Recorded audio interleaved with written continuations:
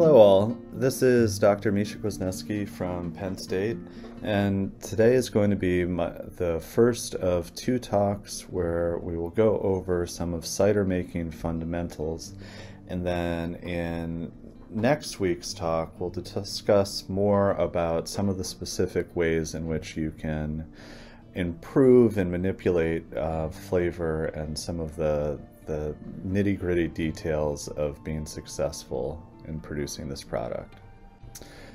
So in any fermented product, basically you're trying to preserve in a controlled manner rather than just allowing that fruit or milk or any number of things to rot. And in this case, the big thing that we're trying to control is, one, what sort of microbes are doing the fermentation, and aligned with that is also keeping it away from oxygen. So basically, just by controlling those two things, rather than have something that's nasty or smell like vinegar, you're able to take that apple and produce a beverage that's good for months or even years. The overall process, we've talked about growing apples in some of the previous talks, and then there's this gray area that's partially what the cider maker is considering and partially the realities of what's happening out in the field, which is harvest. Then those fruit are ground up or milled, pressed, fermented, and then aged. And aging can mean any number of things. Sometimes it's actually just a matter of letting your fermented cider rest and some of the particulate to fall out, or it could be actually aging in barrels and trying to get some of that barrel character into the product. Then finally, bottling and selling your finished cider. I would be remiss if I didn't start this out with, you need to decide whether your intentions are to be a home cider maker, in which case you're allowed as an adult, at least federally, to make 100 gallons per year of fermented beverages. And this has to be across categories, so if you're also a home winemaker, a home brewer, you're capped at that 100 gallons. And if you have two adults within a house, two or more, you're also capped at 200 gallons. State by state, this can vary quite a bit, with some more stringent and some less stringent, but at a federal level at least, this is your allowance. If you are considering selling hard cider, then you need licensing before you start to ferment anything. Once you have the cider, if you then go ahead and start trying to file the process, you're very likely to start, one, fail at getting approval, and I've known some people to wage some pretty hefty fines. So if you want to sell your product, the first step before you even get into any of the production is to get your licensing in order, and at minimum that's going to require both state and federal licensing, though there may be other local permits that you need to work through. For apple harvest, we discussed some of the considerations in the previous presentations, but you're always going to be dealing with some conflicting goals. First and foremost, you want to make sure that you have nice ripe fruit, because if you don't have high quality ripe fruit, you're not going to be able to produce high quality cider. However, nature tends to get in the way sometimes, and so you may have to harvest a bit earlier than you may have wanted to, either because of weather events or disease or insects, or sometimes even just the reality of timing, that if you only have so many tanks and you're trying to do multiple fermentations in your fermentation tanks and then move them into storage, You just need to be thinking through that process. Likewise, if you have really big tanks that you need to fill, you might need to blend a bunch of things that ideally you wouldn't have harvested at the same time. We've talked a little bit about whether or not to use drops. I would say by and large, just avoid them. There is some caveats that may allow you to use fruit that's been on the ground, but you're in a position with especially some of the recent food safety legislation that if you get a new inspector in your locality, they might interpret it differently, and then you'll ultimately be left with fruit or cider that's unsaleable. The main concern here is that you're getting microbial contamination from birds and animals and things that are potentially even fatal for humans. This is unlikely to persist into a fermented beverage, but certainly there has been cases with fresh cider, and as is often the case with legislation, sometimes things sort of leak over into areas that may not have really been affected, but you just have to abide by the rules to avoid being on the wrong side of it.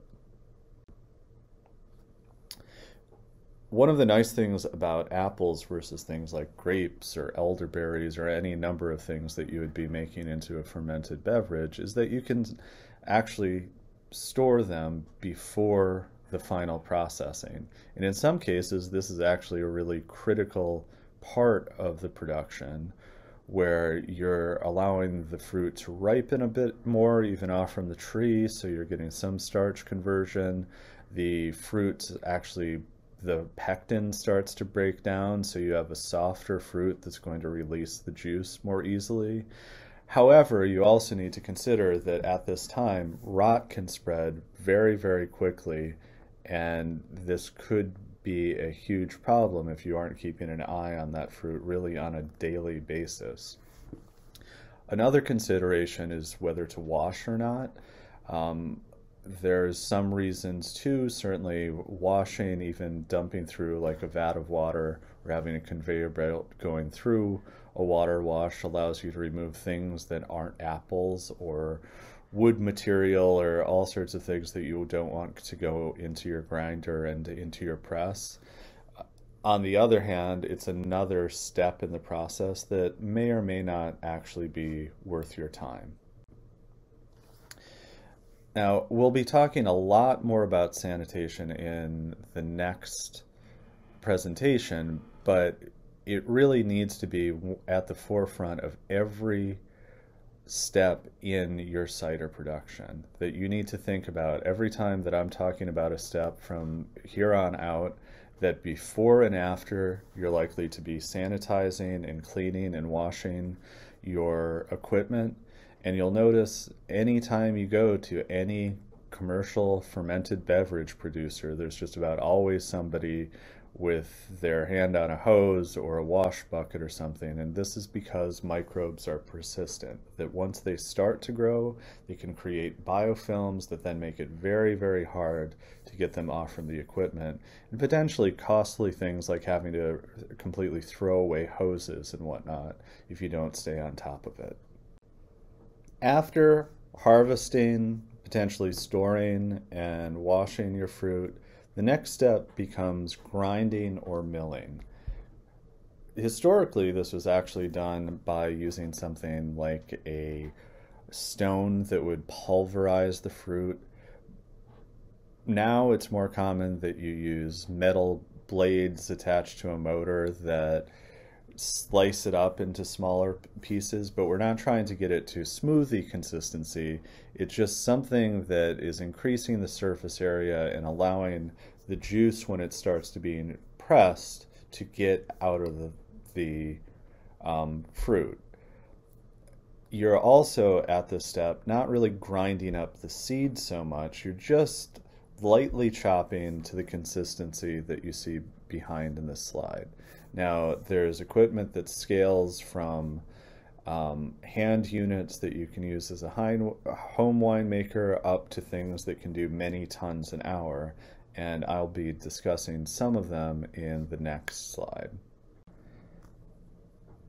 If you look up in your upper left corner, that gives you an indication of the old way of doing this, that either by hand or by mule or pony, a stone was ground in a circle going over and over the apples that then would be taken out of your mill and put into your press. Nowadays, if you look to the upper right, that's a common home cider maker sized mill that is doing more of a chopping motion than an actual grinding, pulverizing motion, and that holds through to the other elements, like the one to the bottom left that is, there's versions that scale to being able to do maybe a few 100 pounds in an hour up to a ton or more an hour. One thing that you have to be wary with these smaller units is not all apples will actually fit in, and so if you have nice big beautiful apples, that they can start to clog up your machinery because they just weren't designed for that. Now in the center is a visualization of what the commercial grinding units look like, and as you scale up, these are designed like any other commercial food process that you can use forklifts to dump in to a hopper that has a conveyor belt that then is milling and directly going into either a press or a tank or a pump, so you can then move that along with minimal hand labor to the next step, which is pressing. Now there are a number of different styles of presses that are used. One of the classic cider presses that you'll see still very much in use today is like what's pictured to the right, sometimes referred to as a cheese press, not because it's pressing cheese or has some alternate use, but because the different layers also are referred to as cheeses. And from my understanding, a cheese can be essentially anything that is pressed. And within those layers, you have a couple of inches of ground apples that are then placed between, potentially a layer with a burlap sack above and below, or some perforated nylon, or any number of things, including that initially they tended to use straw that was placed and bent over. But the overall goal here is to have lots of individual layers, so as that press pushes down, there's good channels for the cider to flow right out. And these can be really quite efficient. I would say one of the downfalls really comes from the amount of effort that it takes to build up the press, where there's some that are a little bit easier, but maybe not as efficient in their ability to get juice out. In the next slide, we'll talk a little bit about some of the other options like bladder presses or basket presses that are used by home winemakers, but all of them have the same basic goal, is to add pressure to push the juice out of the ground apple pumice, so you can then collect that juice for either drinking fresh in the case of fresh cider, or for fermentation to then turn into hard cider if you're trying to make that product. So as I mentioned, like we have up in the upper right the very common tool for the home cider maker, and these go up to being able to press 50 gallons or more. And so really can be used for a small commercial operation. You're just going to have to go through many press cycles to be able to get the amount of juice that you want out.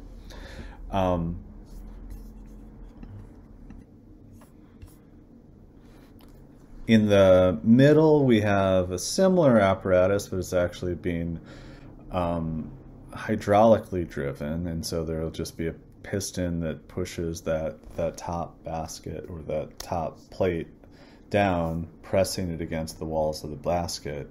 You'll notice in both of these, there's really only pressure coming from one point, and it's trying to apply that pressure to a really large area of apple, unlike the more traditional press where you have those smaller layers and channels.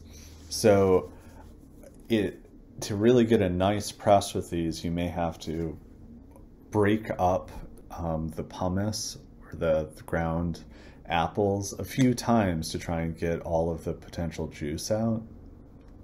Another modern alternative is the pneumatic bladder press.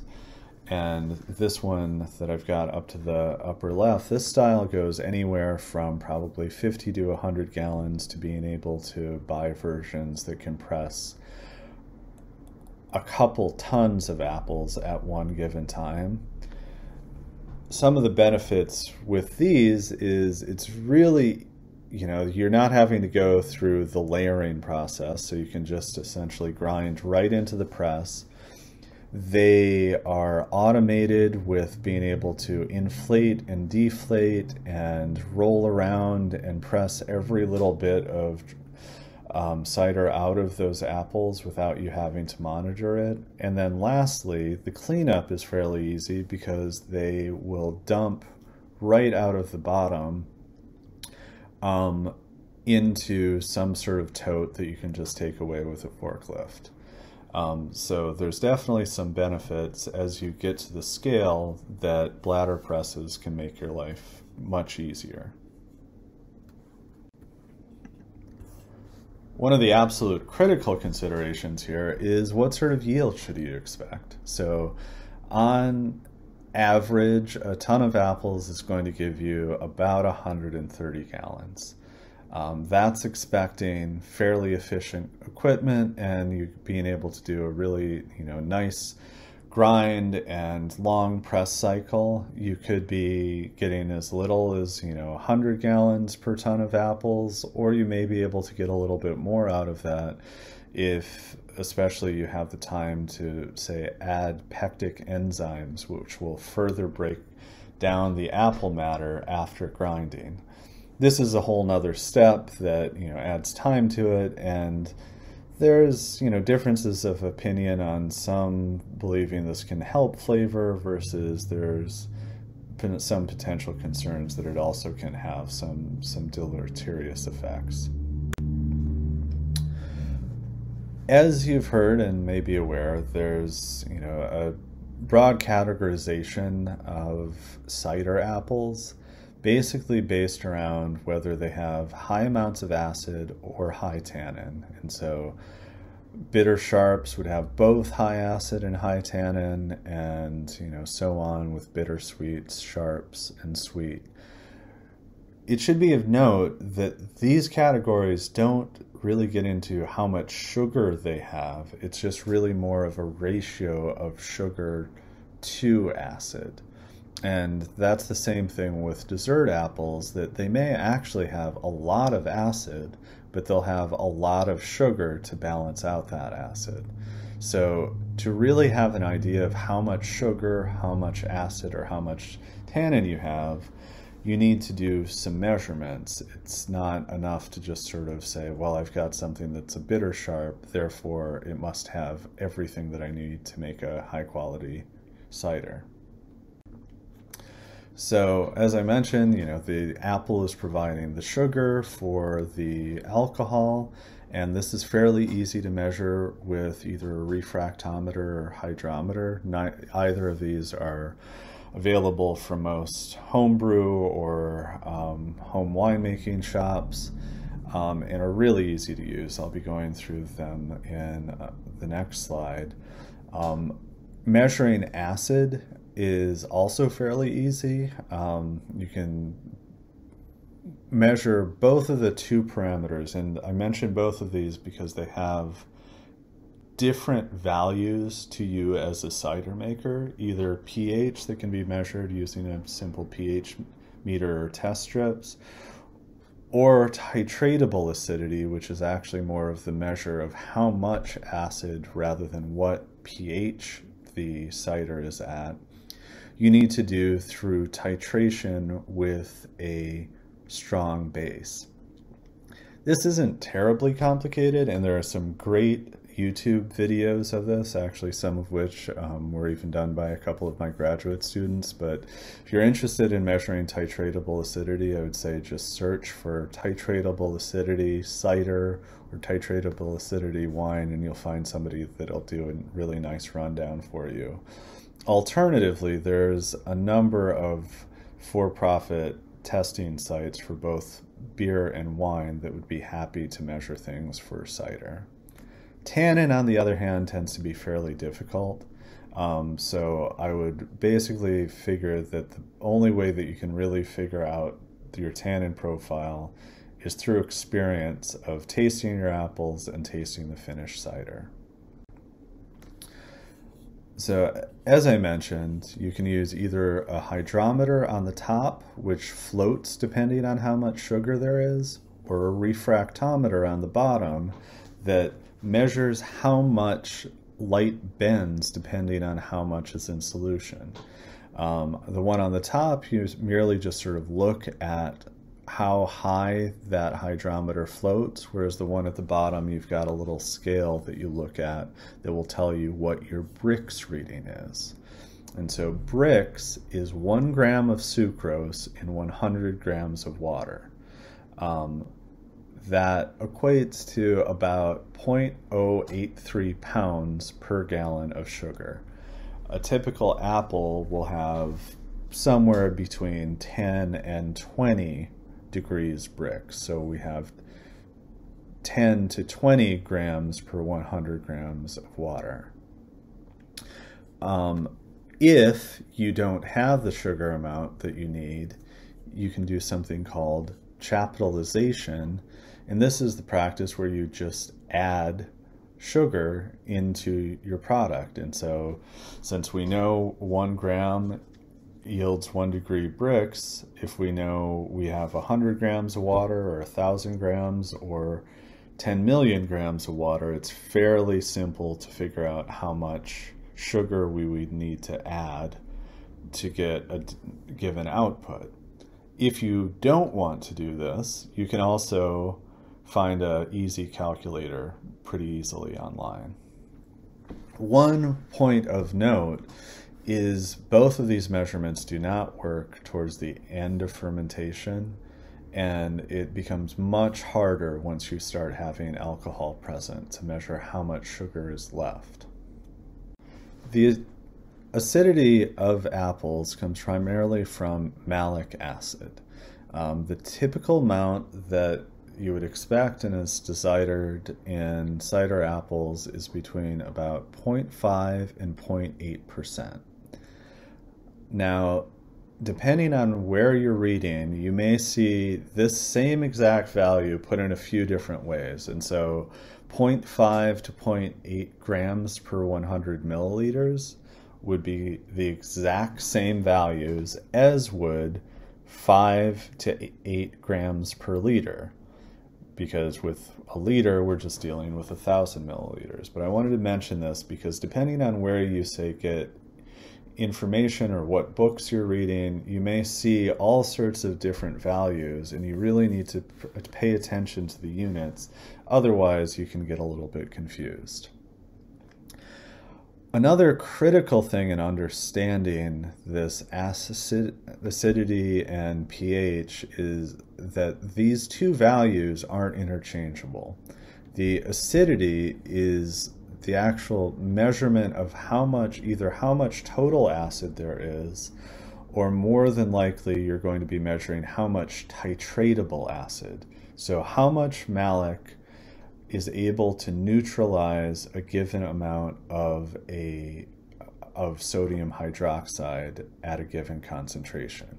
And so, without getting into this in too much detail, basically by dropping in a normalized solution of sodium hydroxide, you're able to figure out how much acidity you have in a solution. Acidity is a really good predictor of flavor, so if you want to know how sour your cider is going to be and how much bite, this will give you a good idea.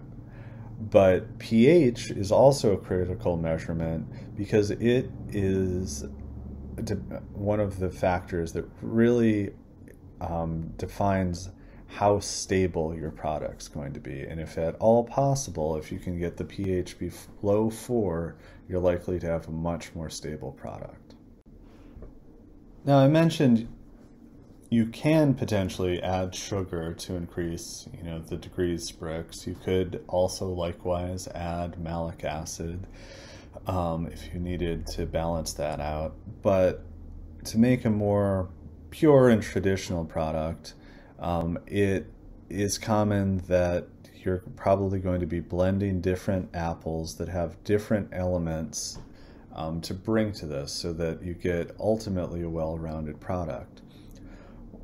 One of the ways you can do this is just harvest at the same time off from a bunch of different apple trees, but this expects that all of your apples are ripe and at the same degree of ripeness at the same time.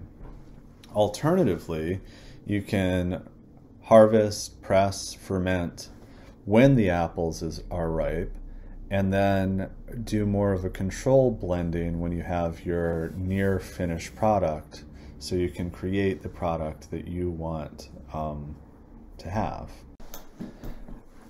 In many ways, this is where the magic starts to happen, that we have juice that is only going to last so long. It's going to go from, if you just leave it around, to start to bubble and ferment till it eventually becomes vinegar. Now, if we control it, we're able to produce the product that we're aiming for. And one of the great things about apples is that they're covered in yeast. Historically, this has been known even long before we knew what yeast were, that if you put apples or grapes or other fruits into things like unfermented beer wort, that they'd start to bubble and create the product that we wanted. And this has been used back for thousands and thousands of years. It was even common practice in the Middle Ages to put your bread dough under an apple tree to be able to get it to rise quickly, and then you'd have a nice starter culture.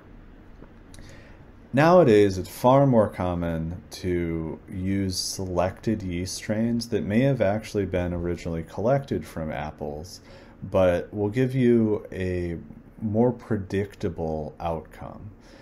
These yeasts generally come in either freeze-dried packets or can sometimes be in fresh punch packs or things, and they'll create different aromas and mouthfeel, and some of them are more or less suited to higher or lower alcohol.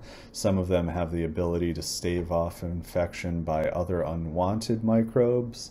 If you go to most yeast manufacturers, they'll have, tens, if not hundreds, of different yeasts with all sorts of descriptors.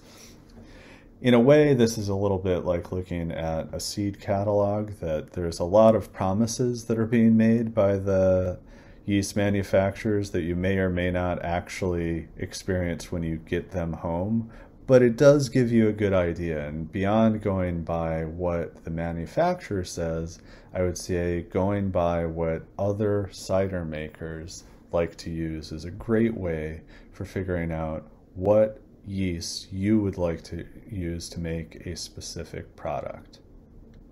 We'll discuss this a lot more in the next presentation next week. So during fermentation, you have a lot of bubbling and sort of this foam that is being created on the top. And for your tanks, you need to have quarter or perhaps even a little bit more of extra space during fermentation to make sure that there's enough space for the fermentation to occur and for the whole volume of the cider that's fermenting to exist. Now, if you left that headspace, you're going to be putting it at really a bad situation of potentially having all sorts of oxygen getting into your product. And so you then need to move it from that into a smaller tank to ensure that it's stable. There's many different types of materials to use for tanks. Stainless is definitely one of the most common now because it's rarely easy to clean and incredibly sturdy. But there are plastic options. People even classically used to use concrete and other things to hold onto it. One of the things to consider is once you get over about 50 or 100 gallons of cider is that one of the byproducts of fermentation is not just alcohol and CO2, but also heat. And so to make sure that your product or your fermentation doesn't overheat, you may actually need to actively cool it. And so these tanks are dippled with a glycol jacket around. So even as the yeast put off lots and lots of heat, you're able to cool it down and keep that fermentation happy. As I've been mentioning throughout, oxygen management is one of the critical elements of having a successful fermentation. That if you allow, especially after that first active fermentation, oxygen to start to get in, you can have really quick and irreversible changes to quality. During fermentation, generally, you're fairly well protected, but it's commonplace, especially on smaller fermentations, to have something that looks more or less like what's in the top right, which is called an airlock, which will allow CO2 gas to come out, but air not to get back in. This is also really helpful for later on, that if you have expansion and contraction, that you're not causing your tank or carboy to explode, so it can let a little bit of size change happen and everything's nice and safe. On the bottom, what we have is a variable capacity tank, and these can be a really huge economic saver, because otherwise you need to have the ability to basically perfectly fit any volume of cider in without any headspace. And what a variable capacity tank allows you to do is raise and lower that lid so there's always no headspace. After the primary fermentation, you need to go through a step called racking. And sometimes this is done a couple different times. And one of the goals is just purely to get the cider clarified without having to go through a filter or anything. But it's also a way of helping to stabilize and ensure that the aromas that you want are going to be within that. And so by racking, we're merely pumping or siphoning our clear product, so off from the top, into another vessel, leaving any of the yeast or seeds or skin bits or anything that was not in our, what we want to be in our finished product over there. Also, by doing this, you ensure that one of the points that you can get this sort of rotten egg or cabbage-like aroma doesn't happen. And if you leave a cider too long on the lees, or that's another word for the yeast that fell out of solution, you can have problems with reduced aromas. Now, in the next talk, we're going to get a little bit more into prepping things for bottling and sanitizing for bottling and filtration, and how we would make a sweet cider, how we would make a carbonated cider. But very simply here, I just want to bring the process to a close by saying, one way or another, after we've gone through fermentation, we now need to get that into a bottle. And it can be done very simply by a unit like we've got at the bottom that's able to fill 3 bottles at a time. And I personally have done pallets by this method. Or you can have scale up to units that have 6 that are somewhat automated, or even have your own bottling line. One of the nice developments is that there's a lot of mobile bottling lines in a lot of different locations now. So as you scale up to a size where having your own bottling done doesn't really make sense, as does not doing it all by hand, you can actually have somebody come through and do all of your bottling for you. So my closing thoughts for today are, if you are planning to do this commercially, start working on your licensing right away. And I would very much advise that you at least consult with somebody who has experience with this, because it can be a really large bottleneck and potentially a huge cost if you're waiting and waiting and waiting to get the go-ahead to move ahead with your production facility and producing something. Now, whether you're a home cider maker or commercially, the 2 most critical things that I have seen impact quality, and if every place was able to just hit these 2 points, they would consistently have a good product, is first, sanitation and cleanliness. That the better you can do this, the better product you're consistently going to have. And then secondly, minimize oxygen exposure. That after fermentation, you now have a product that is sort of fragile, that it's only stable because it doesn't have access to oxygen. And if you leave it in a tank that's not topped up, if you pump it around with lots of oxygen getting into it, each one of those actions is going to make it less and less and less stable and give you a chance that you're no longer going to have a product that anyone wants to buy. All right, with that, thank you, and we'll have time for questions. Last week, we actually have a bonus for you that wasn't in the original program, that we have Josh from Wave Cider in Columbia, who is going to tell you a little bit about the actual process of a cidery in Missouri and give you a look at some of their production. And then after that, we'll have time for any of your questions. Thanks, Misha. Wave Cider Company, we got started up in 2020 to make cider. A little bit about myself. My name is Josh Rein, and that's a shot of the front of our building. That's our tasting room and everything here in Columbia. We were founded in 2020. I am the cider maker, co-founder of it. It's an offshoot of our brewery, Logboat Brewing Company, here in Columbia. We got started making cider. We always wanted to make cider, but decided when we wanted to get into it to start a whole new brand, and we didn't have any space in the brewery to produce cider. So we decided to make an effort to just find a new facility and make it happen. So that's what we got going on. A couple years into running it, it's been a lot of fun for us. I have a short slideshow here with some photographs of the process, which really closely follows Misha's presentation about how things happen.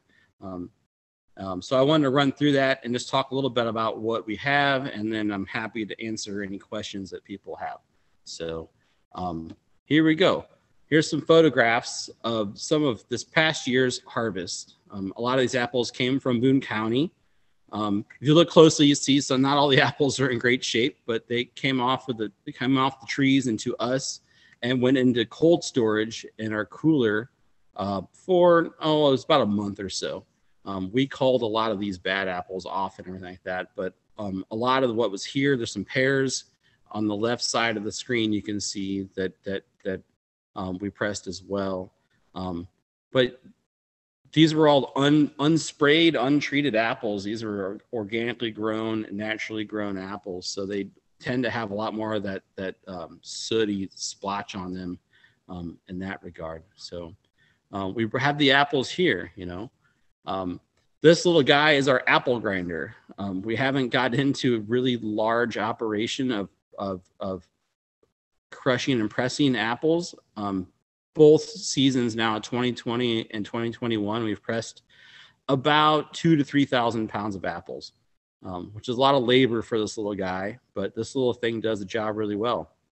Has a little motor on it that runs, and we drop apples in the chute, and they crush up real nice, and we drop it into buckets that go underneath here, the grinder.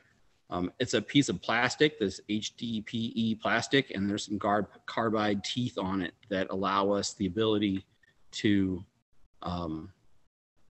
crush everything up.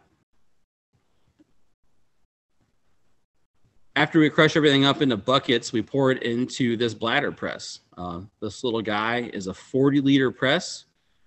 We can fill it up with about 3 buckets worth of pulp and press about 10 gallons of juice out of every pressing. This bladder is filled with water. It runs up to about 3 bar pressure, or about 45 psi. And does a pretty good job of it. It's not the most efficient, but it's fast enough for us. And for these amounts of apples that we're pressing in a day, it's been working for us. It's doing pretty well. It won't always be the case. We have an orchard planted, about 4 acres of trees planted that in about 5 years, hopefully will get us a lot more volume of our own apples to press. So we were able to buy the squeeze box. The squeeze box is made by a company called Good Nature. They don't make these old models anymore, but this is something that's kind of sought after by fruit pressers, apple cideries, you know, specifically, because it's a pretty simple machine, but it works by hydraulic press to move back and forth. So as one side is pressing, the other side is able to empty out the pulp in it. You fill in your apple pulp in the top. There's bags that go into this, and there's little plastic sleeves that are there to keep it all pressed. So you take the cheese press that we saw in the video and you move it on its side, and it works that way. And there's a catch pan on the bottom, and all that fun stuff. So we're looking forward to getting this put to use this coming fall. It's a brand new addition for us.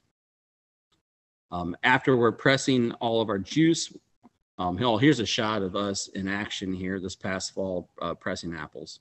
There's Gino, the farmer, back there. A lot of his apples were pressed this past year. And there's Nick and Barrick hanging out. Our bladder press in action. There's a bucket full of some real foamy, good times, fresh pressed juice there. This hose coming out of it is hooked up to a pump that is sucking the juice out and sending it to a fermenter. We have a diaphragm pump doing all that work. Barrick and Nick are busy washing apples back there. So they're scrubbing off apples and picking out anything that's rotten. And then whatever's ready to go is getting dropped into the mill and being crushed up. After we press, it goes to our fermentation tanks. These are some of our nicer ones here. On the left, these are 2 brand new 2,000 liter variable capacity tanks that just came online late this past year. And then on the right is the bottom side of a 7,500 liter tank. So 2,000 gallons or so. And we do most of our fermentations in these. A lot of our canned products that we're making, we're buying juice from plants that are pressing apples already for us. We have some good friends in Marthasville, Missouri at Happy Apples Farms that have a belt press, which is highly efficient. And we can buy it from them at a good price and not have to do all the work ourselves. And the quality is still pretty high, in my opinion. So these nice stainless steel tanks do a pretty good job for us here, and we're happy with them. A lot of the fun comes into oak aging our cider as well. This guy here is an oak foeder made by our friends in St. Louis at Foeder Crafters of America. We at the cidery here at Waves have started a program where we put together blends where a portion of the blend, if not all of the blend, comes from this foeder itself. We've done 2 releases so far. We're working on number 3 and beyond, but it's one of those things where we will take some cider that's been fermented and aged in oak for a little while to give it time to condition and take on some different flavors, some oak flavors. As the oak neutralizes, it just turns into more of a softening of the flavors, I feel like, in that regard. But we really like that thing quite a bit. Here's some shots of the bench here doing some work. One of the things I want to stress, when we talked about it, it was talked about in the video. This little device here, if you can see my cursor on the left side of the screen, the Vinmetrica SC300, is a pretty affordable tabletop pH meter and titration device that allows you to measure titratable acidity, be able to measure free and total SO2 in your cider, and pH as well. You guys will get more into SO2 next week, I believe, with the discussion. But this little device here is super affordable, just a few $100s, and is a lifesaver when it comes to doing your own testing at home or in your cidery. Pretty awesome stuff. On the right side here, I'm rehydrating yeast for a small batch here. We got some champagne yeast there. Behind that is some white wine yeast hiding out and measuring water temperature to rehydrate properly. So again, more stuff that you guys get to learn about next week. After fermentation, we are racking to get the cider off the lees. We're using a sheet filter here to make sure that we can clean everything up well enough. We don't have the luxury of a lot of time in the commercial settings, so the sheet filter allows us the ability to be able to pull, mechanically separate through these sheets yeast and pectin and things like that to create a clear product and a stable product.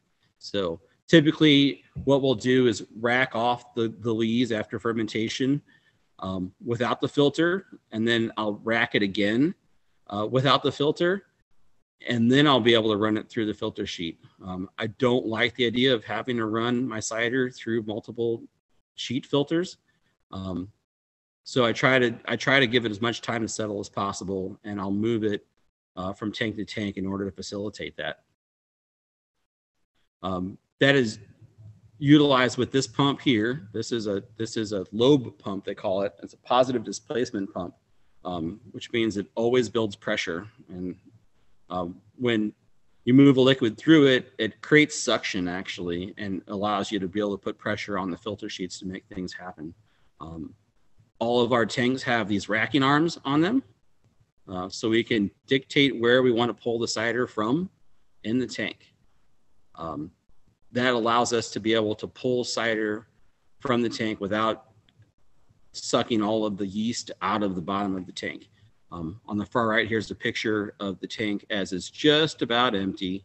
You can see in the back ridge over there, there's what winemakers have told me is they call the beach, where the yeast starts to show up. There's a little bit hiding down here as well. So as that drains out, we can know then when to stop trying to pull cider out of the tank. After filtration, it gets packaged. In the packaging setup, we have a little four-head canning line that we package most of our cider in. It's an inline filler, brings the cider through, packs it into cans, and on it goes. All the fun stuff it is. It's a really, really convenient tool for us, and allows us to package up 2,000 gallons of cider in in a full day. It's a full day worth of work to make it happen. The end result is packaged stuff. On the left, you see our canned products. We do some bottling. Sorry, I don't have any pictures of our bottling machine. It is a pretty simple setup in that regard, but yeah, we're able to put that together as well. So we have some bottled stuff. And that's a real short rundown of what we got going on at Waves. So I just want to say thanks for letting me show you what I got going on here.